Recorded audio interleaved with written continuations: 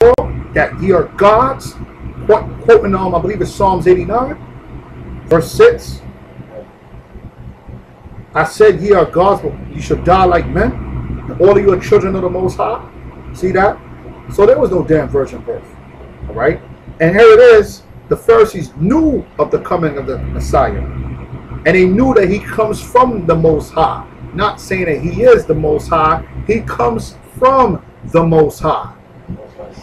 The Most High sent him. His covenant was in the image of his persons through his son Christ when he walked the earth. And when he was crucified, he resurrected and went up in the heavens to sit on the right hand of the Father to fulfill prophecy of remaining there until the Lord makes Christ's enemies his footstool. That's the bottom line to this all. Read on. For no man can do these miracles that doeth, except God be with him. Right, see that? Because you had other men in times past that did miracles and they did certain things, like the prophet Elijah, Moses. All of them were able to do those things because the Heavenly Father was with them. Christ was able to do these things because the Heavenly Father was with him. Any man of the nation of Israel does these things. Why? Because the Heavenly Father was and is with him. That's the bottom line to it all.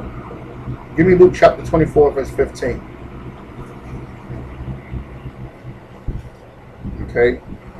Luke 24, 15. Read on. And it came to pass that while they communed together and reasoned, Yahushua himself drew near and went with them. But their eyes were open that they should not know. Right, because after Christ died and resurrected, there was rumors and reports that after Christ's death that there was a man named Jesus walking around in the city. People were making reports of how they saw Christ even after his death, walking around. So they was communing with each other about this matter, and Christ ended up being amongst them as the disciples were communing, or at least these two were. If I'm not mistaken, it was two of them, not all of them, communing together. Christ ended up being amongst them, but their eyes were holding that they could not perceive that it was him. Read on.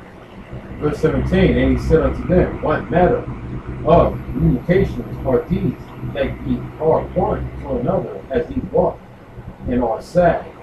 And the one of them, whose name was Cleopas, answering said unto him, art thou only a stranger in Jerusalem, and hast not known the things which are come to pass there in these days? Verse 19. And he said unto them, what things? So they don't even understand that they're talking to Christ. But it wasn't their time for him to be revealed in their mind that it was Jesus. They're thinking that Christ died and he's dead. But here it is, Christ already told them that I'm going to be resurrected. He told his disciples that. And here it is, he's talking right amongst them, and they don't even perceive that it's him. That's how strange it was, because it was not time for them, for their eyes to be open. See, for a lot of you guys that don't believe in Christ, your eyes have been sealed shut by the Father. That's the issue. And no matter how many scriptures we bring out, you're not going to see it. Why? Because your eyes have been shut by the Father. The Father don't want you to see it because you're not worthy to see it. At these times, these men communing amongst themselves concerning what happened with Christ, all sad because Christ died. Here it is, he didn't resurrected like he didn't told them. He's speaking amongst them, but they couldn't see or notice it was Christ. Why? Because it wasn't time for them to see him or notice, and their lack of faith caused them not to see or notice that it was Christ himself speaking to him, even after he got whipped, butchered down there, and was crucified. They could not even recognize him. Read. And they said unto him concerning Yahushua of Nazareth, which was a prophet, mighty indeed, and word before God and all the people. So everybody knew that Jesus was not the Heavenly Father. The ones that believed in him knew that he was a prophet, mighty indeed, and he was a man sent from the Most High. Not that he was the Most High, but he was sent from the Most High. Read. Verse 20. And how the chief priests And our rulers delivered him to be condemned to death and have crucified him. Right, the chief priests and rulers, meaning the Pharisees, the Sadducees, okay, and the elders of Jerusalem, they're the ones that sold Christ out to the Romans to have him to be crucified.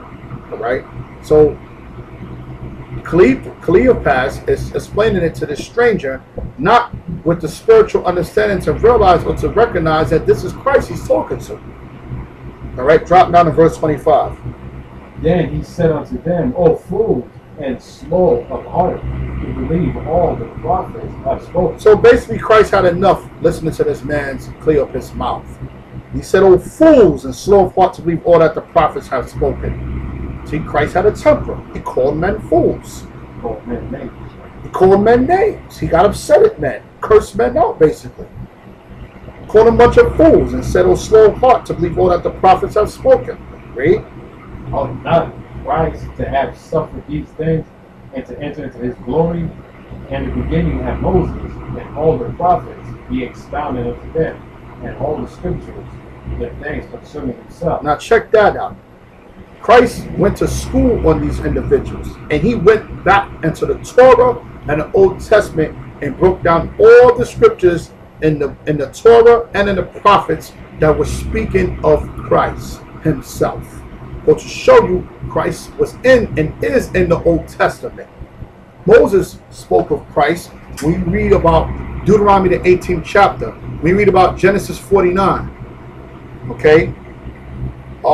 Deuteronomy 33rd chapter. Various other scriptures, Moses spoke of Christ. Alright? Moses knew of Christ and prophesied about Christ's return and death and resurrection. Isaiah, the prophets, Jeremiah, Ezekiel, Zechariah. Christ basically just laid it all down, and all these men spoke of me. Yes, in the Old Testament. Check that out. Where is the virgin birth? Where's the book of Enoch? Where's the book of Enoch? Why wasn't the book of Enoch mentioned? Okay? Why was it not mentioned? The book of Jubilees. Why wasn't it not mentioned? Okay? Because some simple individual will go to Jude verse 9 and say the book of Enoch was mentioned there with the prophecies of Enoch saying the Lord, Lord. But where's the book of Jubilees?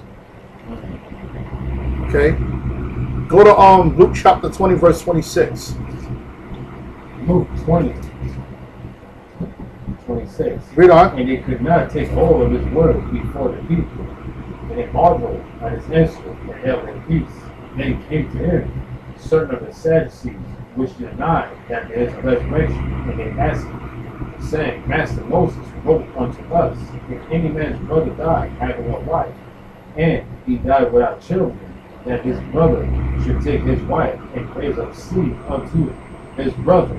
Verse 29. There were therefore 7 brethren, and the first took a wife, and he died without children, and the second took her to wife, and he died childless, and the third took her, and in like manner the 7 also, and they left no children, and died.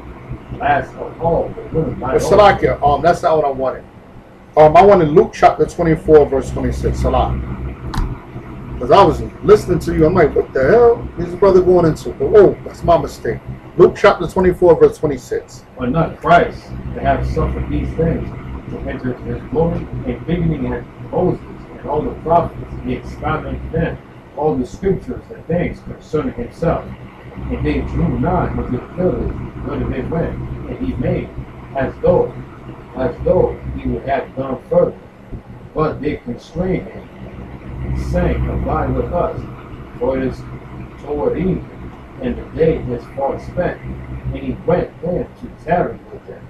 And it came to pass, as he sat at meat with them, he took bread and blessed it and brake it and gave to them. And their eyes were open, and they knew him. So at meat, their eyes were open, and they realized who this person was, right? And their eyes were open, and they knew him. And he vanished out of their sight. He just disappeared, right? They said one to another, Did not our heart burn within us while he talked with us by the way, and while he opened to us the scriptures? So here it is, you got this stranger breaking down the scriptures concerning Christ. They don't even know who this man is, and they're learning from this man. They even invited this man to break